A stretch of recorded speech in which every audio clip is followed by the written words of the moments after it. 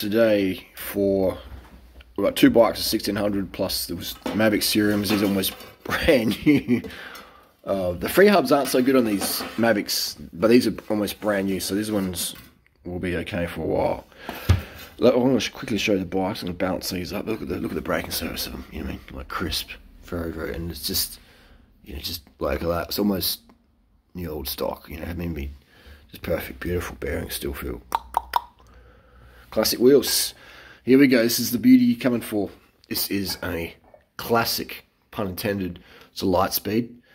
EC90 Superlight, and it's Coldworks TI.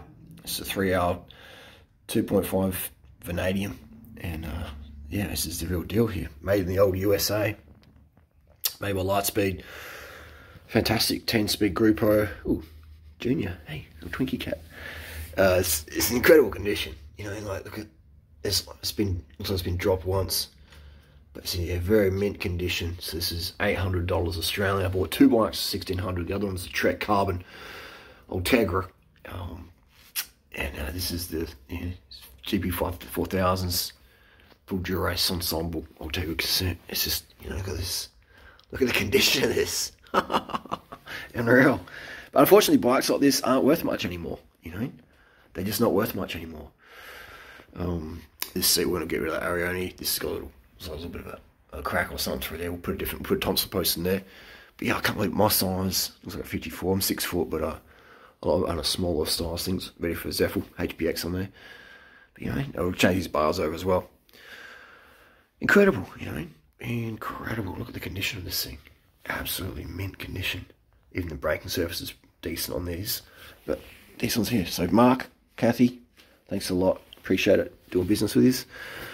They were a couple who had these bikes, bought them in the US, moved to Australia, and they were just wanted to pass them on because they're not doing much road riding, doing more other stuff, other riding types. So fantastic. I appreciate this one's definitely one for the collection. And you can sort of see the tapering of this, like how fat it is down here. Unbelievable work of art. But again, unfortunately, not worth much. Not worth much here in Australia. I mean, it's a $10,000 bike back in the day, but $800 Australian, plus the wheels, including wheels. So fantastic, beautiful bike. I'm gonna do some videos of this one. Cheers.